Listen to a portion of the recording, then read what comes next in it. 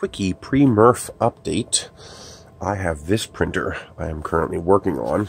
I had a lot of problems with it at first, where the it would randomly be printing and then just move to a corner and come back, which would destroy the prints. I mean, I got some really nasty prints as a result of that. Turns out it was the filament runout sensor, so I got rid of that and the problems went away, and it's working like a dream. So here's some sample prints I've made. Here's the Marvin, the Vern rocket, very nice. Let's get that off. Oh, I forgot to put a bottom on it. The vase, Benchy, very nice Benchy. Actually, that's a really nice Benchy. Wow. And my new maker coin that I made a little thinner. Come on.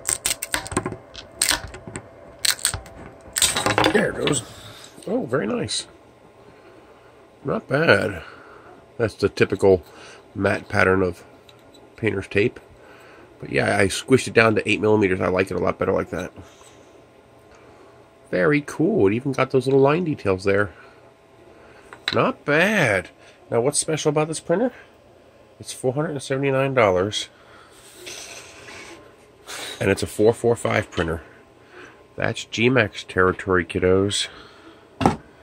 400 by 400 by 500mm. Yeah, we're gonna have fun with this thing. I've already got a 250-hour, 3.5 kilogram print that I'm going to be running on this after I get back from mrrf and I finish my testing. Oh yeah. There's all the debris from opening this thing. The packaging was absolutely enormous. This is largely pre-assembled like the CR10. It goes, matter of fact, identical to the CR10 in assembly. One problem, cooling blows. You can see on the back of the Marvin, it basically doesn't have any cooling. This fan here, this cooling fan, just blows into here. There's no ducting. It just blows in there. So yeah, that's garbage. I'll have to replace that. But otherwise, and this surprised me, the spool holder is a bearing that sits on top of the brain box, and it works. I was leery about it, but it works. It gave me no issues whatsoever. So I'm a little bit impressed by that. But there you go. Alfawise U10 coming soon to today's 3D print. This is going to be fun.